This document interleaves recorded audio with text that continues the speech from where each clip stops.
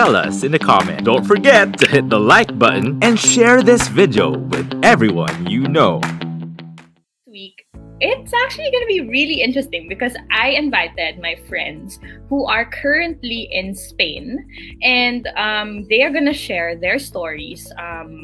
What's it like being far away from their family and what they're up to, how they're coping. I want to introduce you guys, my friends who are currently in Spain right now. I'd like to call on, so we have Bianca Balandan, we have Nicole Duran, Jigger De Guzman, we also have Bianca Buenconsejo and Paolo Rodriguez. Okay, so there.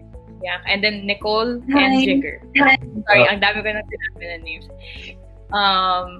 We're waiting for Nicole De Guzman and Nicole Duran and Jigger De Guzman. Sorry, got that mixed up. But yeah, okay, so we have two Biancas here today. And then you're both what's this? Bianca B. You're both Bianca B. Oh yeah. Nga. Okay, so yeah, how are we gonna? I'll say Bianx. Okay, usually I call Bianca Buenconsejo Bianx. Okay, there we go. So there's Nicole and Bia. Bia is okay.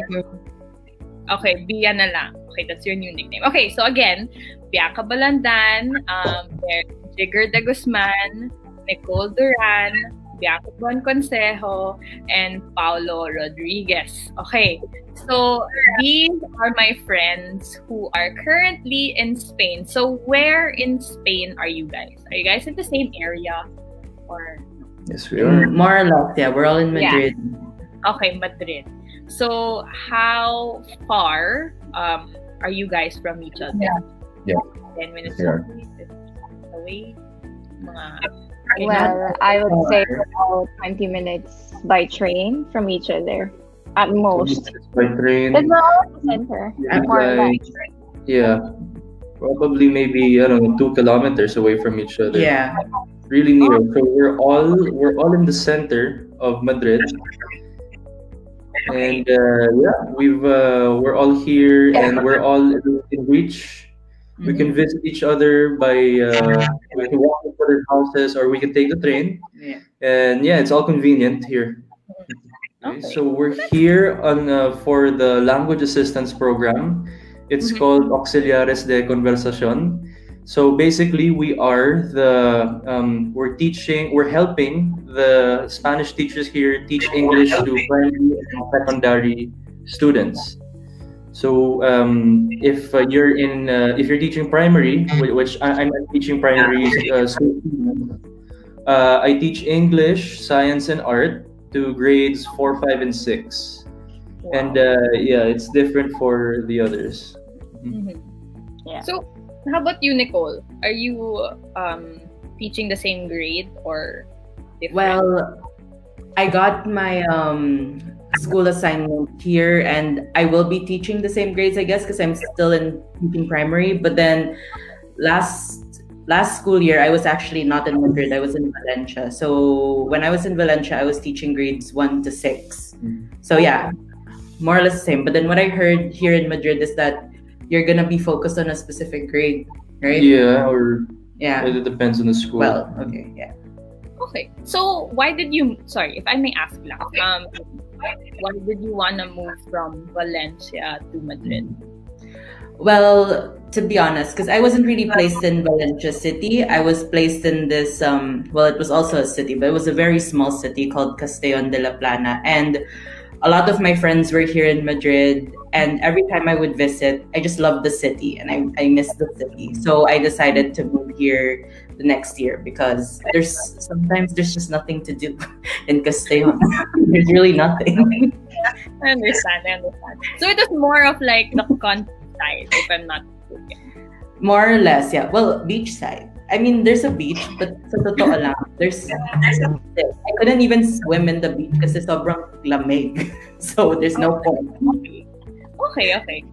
And okay, so Bia and Paolo, what grades do you teach naman?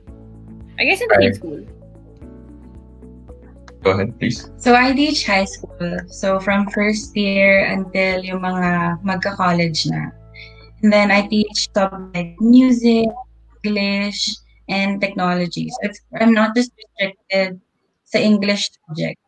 So I also learn about like levers para maturuan ko sila ng lesson in English. So that's what I basically do. But Paolo's like all of us. Yeah, Sobrang iba. mine naman is, it's called Formación Profesional. So instead of teaching like primary or secondary students, I teach adults who are training to be aircraft and automotive mechanic. So I teach like 30, 40-year-olds, which is a different challenge kasi it get them to respect the teacher, who is visually usually very young or way younger than they are. And So, they have a very low level of English. Then, hello, hi kind of level. So, talagang may language barrier. A year for them. But I wasn't in Madrid. Like Nicole, at my first year, I wasn't in Madrid. I was at the north of Spain. It was a very small suburb. I won't even say it's a city, it's a suburb.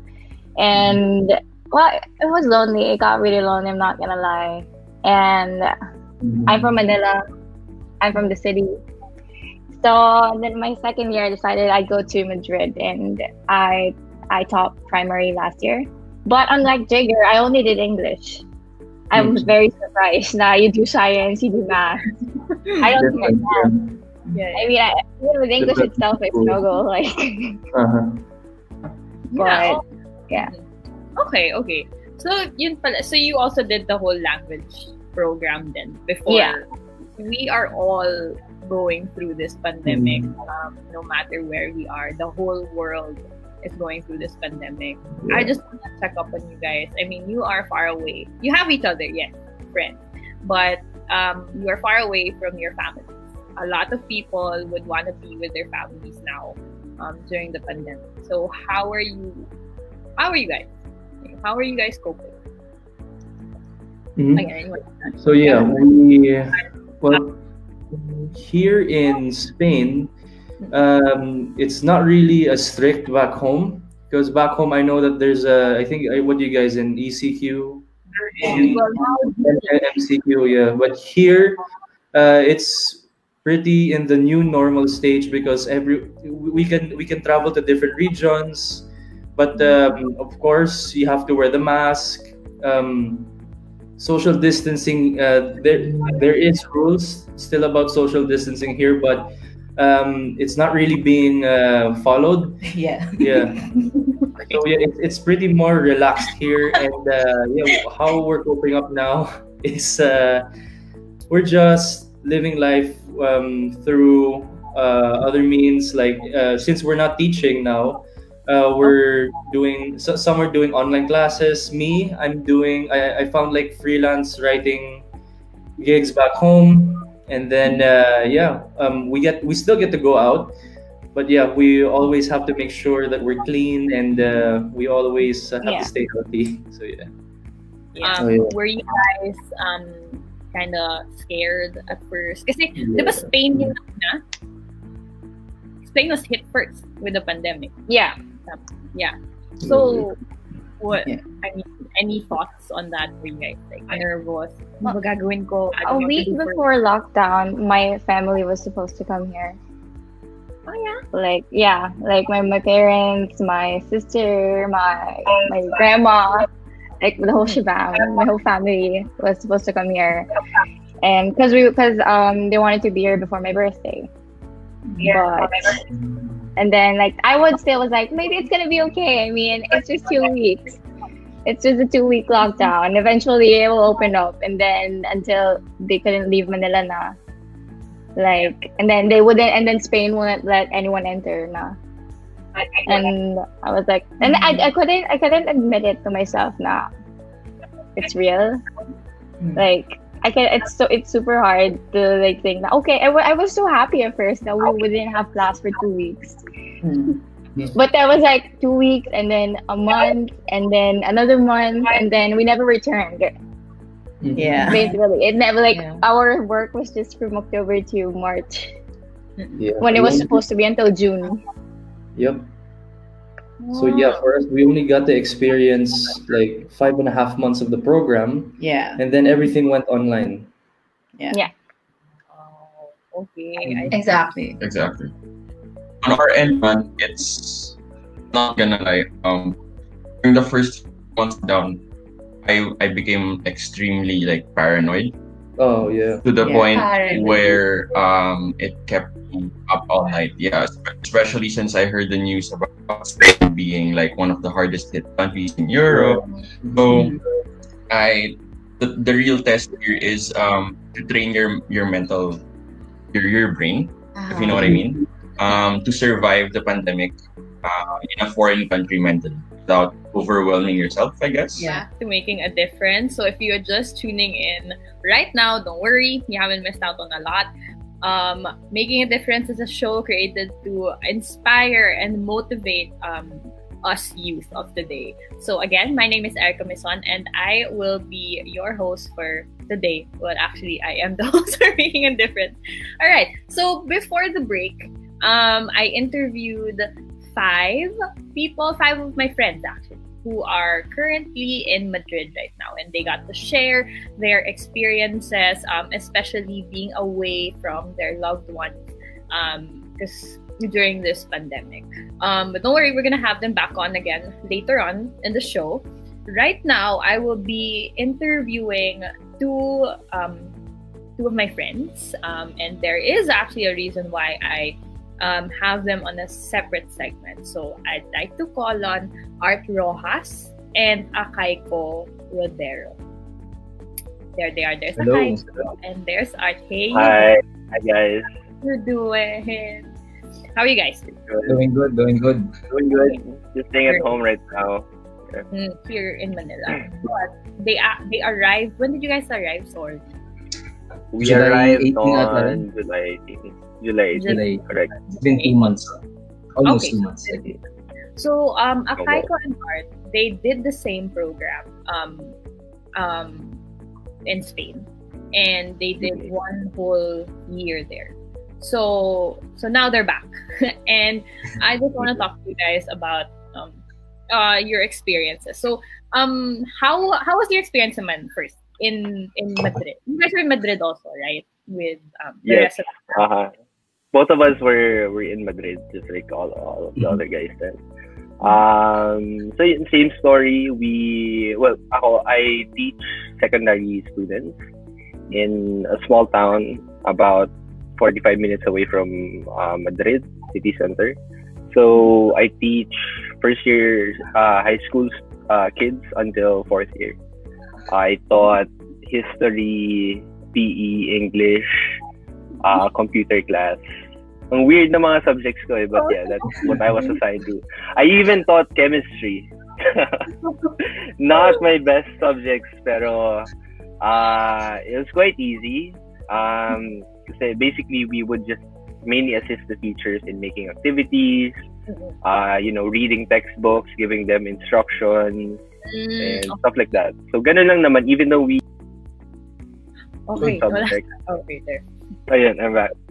Even though we didn't have the proper knowledge on those subjects, nakayanan pa naman namin. So it's just basically us reiterating everything in English, making sure the students are, understanding us correctly, even correcting the teachers then ganun, making sure everything, the grammar is right, what they're saying is right, and everything else makes sense. Okay. So yeah. How about you, Acaico? What grade did you teach? Or what age? Ako naman, I taught secondary. So, secondary nila, that's basically first year high school to junior and senior high school. Yun.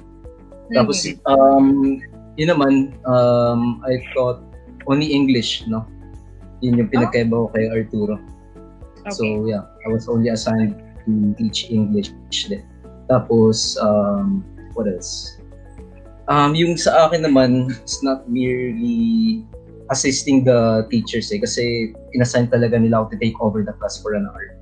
So talagang I was like the main teacher, giving the lessons and everything. Thus, I was also the one preparing the lesson plans for the lesson. Okay. So parang So, teacher talaga. I mean, tayong tatlo, we took the same course, right? Consular and diplomatic affairs. How was it like teaching? I mean, we don't really have a background on education.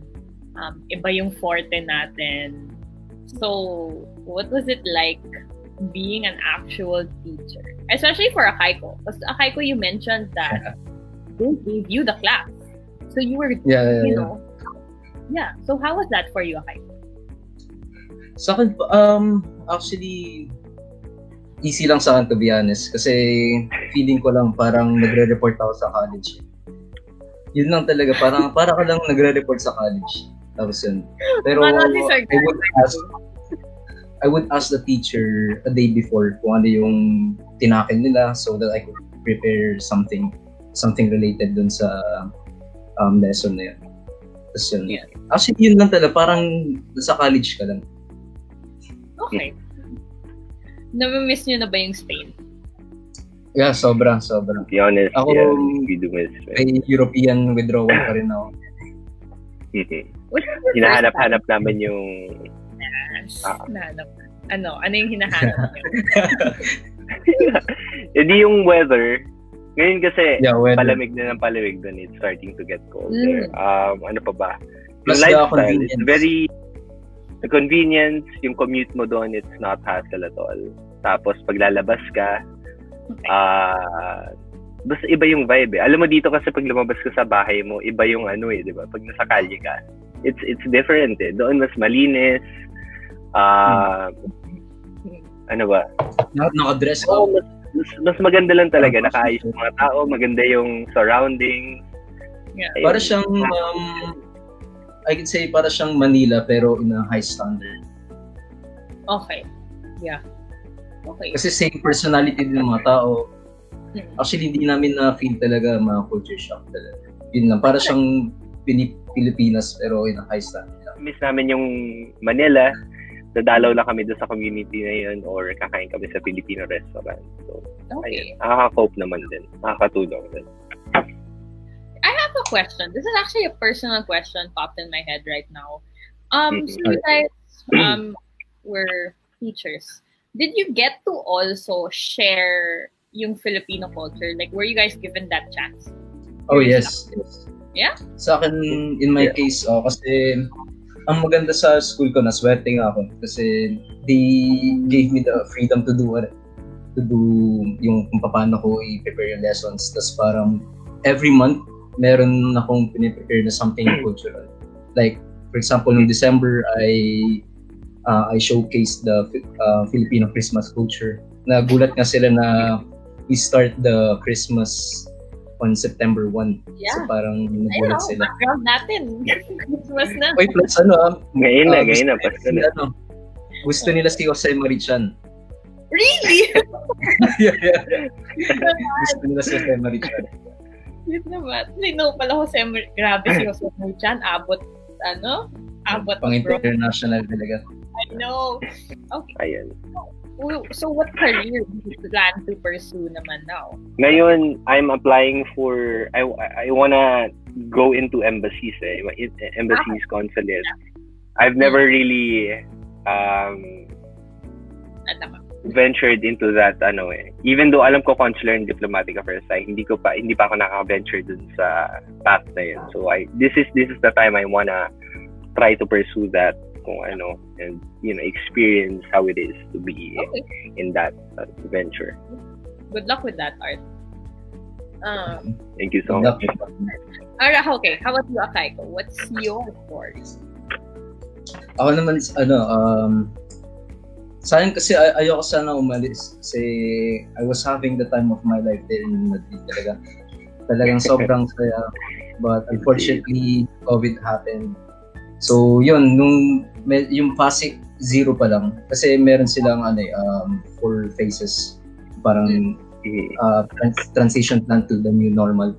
So nung phase 0 pa lang, kasi yun yung pinakamatagal na stage. Parang it took 3 months ata. So parang dun pa lang, mag-isa lang ako sa flat. Nag-iisip ako ng mga possibilities. Tapos nakabantay ako dun sa parang chart nila nung daily active cases. Tapos nakita ko na parang kung itutuloy ko siya medyo risky, na there's a chance na makancel yung program. So parang I think it would be best na umuwi na lang ako, since pag uwi ko rin naman dito, may business naman kami, hindi naman ako mawawala ng trabaho. So parang it's a win-win situation. Pero sayang kasi ang dami sanang sana mag-ano pa ako mag-extend pa ako for another year. Kasi yun, sayang. Okay, so you experienced also na being locked down in Spain. How was that for you guys? I asked this question to the rest of the gang a while ago. What was it like for you guys? Because as I mentioned, at such a young age, you guys were alone. I mean, you have your roommates, you have each other, but right now a lot of people would want to be with their families. So how did you guys cope with that? I think we had to find ways to cope by keeping ourselves distracted, sabi nga nila. So I guess we started watching new TV series, yung mga ganon. Ako personally, I learned how to cook a little bit more. Doon ako nakapag-explore since I had so much time. Malapit lang yung grocery sa amin. So I wasn't able to do it as much when we had, the regular normal days. So ngayon na I had a lot of time to myself. Ayun, I started doing all those cooking, exercising ulit kapag balik ko sa pag-exercise sa bahay. Yun lang basically for the past 3 months. But once it got better, a little bit better around June, medyo nakakapaglabas-labas na rin kami. So we found other ways to somehow keep our mental stabilities a little bit more sane by taking walks. Sometimes we would meet all together, kami sila Pao, sila Bianca, sila Jigger. We would take small day trips, nag-hike kami and stuff like that. So ayun lang, but just staying safe lang overall, but yung mga small ways na yun to help you keep stable lang yung mental health, and I think that helps. Seeing each other, calling each other from time to time, tremendously helps talaga. You know what I realized talking to you guys, talagang you really, well, all of you would agree on this, no? You had to really work on your mental health. So it really affected everyone mentally. Even here naman din. I think that's the main issue. Maybe you guys could give an advice, especially maybe we have viewers who are alone, even here in Manila, because I know a few who are alone. They are stuck, and they can't really leave. They can't go back to their families. So maybe you could, I don't know, share insight, give advice, especially to those who are alone, and how they could cope up mentally, what they could do. If you have anything to share, go ahead. Right. Okay. Well, for me, what I would give as advice is, rather than video calling your friends and family, maybe what you can do as an individual is to find your passion. So find what makes you happy.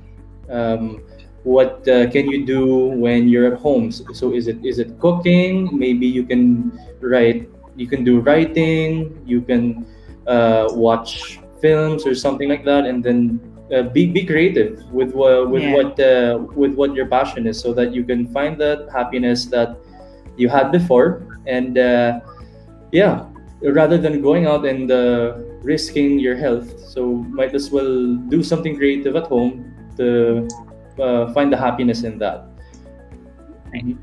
Thanks for that, Jigger. Yeah. Same answer with Jigger, but I think I will phrase it in a way that people should be able to find an outcome.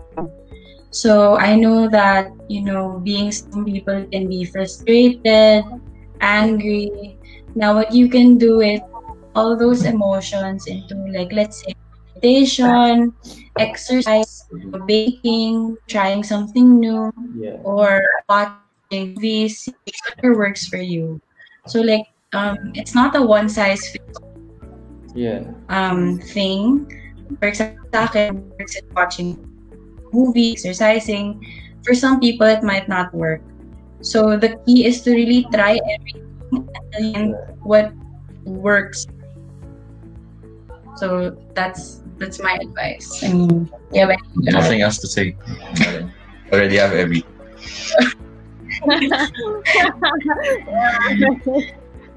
Fan all, fan all. Okay, thanks for that, Bia. I miss talking to you, Bia. Bia is one of my one of my best friends in college. So I haven't seen her since you left. I think even before you left. Yeah. So I had two already of you guys on my show. I had Gabby and then I had you. So yeah. It's been almost a year. Yeah. Oo. Tagal na rin. A year. Ayun. So, anything to that, Bia? I think another thing that's important for people to know is that it's okay if you don't develop a routine quickly, if you feel like you just want to be lazy all day.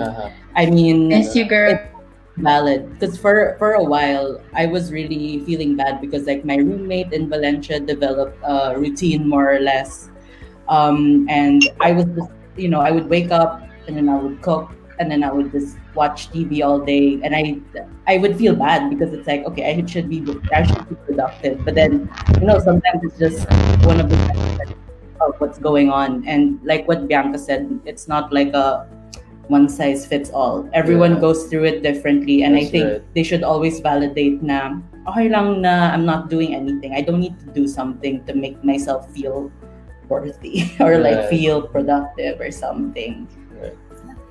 Well, I agree. Actually, I agree with you guys. Tama talaga sinabi ni Bia. Now yes, we're all going through the same. We're all going through this pandemic together, but we're all different and we all do things differently. So thanks for the advice.